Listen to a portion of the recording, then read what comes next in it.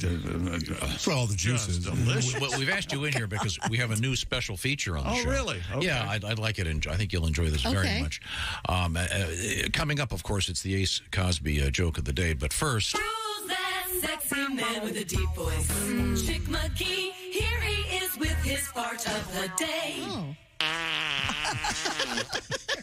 That was Chick McGee's fart of the day. Thank you very much. That's just precious. Makes just as much sense as the joke of the day. Who's that sexy man with a deep voice?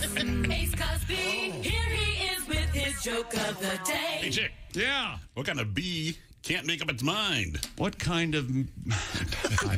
I've got to guess, but I'll go, what kind of bee can't make up his mind, Ace? A maybe.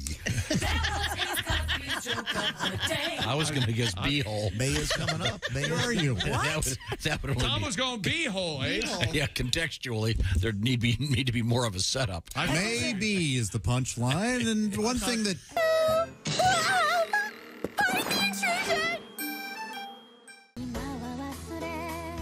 Let's toast to the Great Tree Village.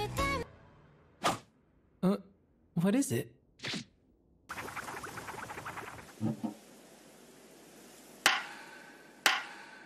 No, wait! Maybe 5 years, or maybe 10 years from now! I dreamt that. This is my happiest moment. It's the... Get into the bath and... Are you alright? I think so.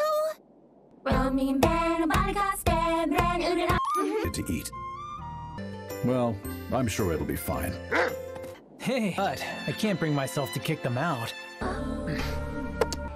It might seem a little childish, but I'm going to take revenge for Luke B. It's huge. Kuro, you're number 1. But what's that look for? Oh, even the bees can do it. There we go.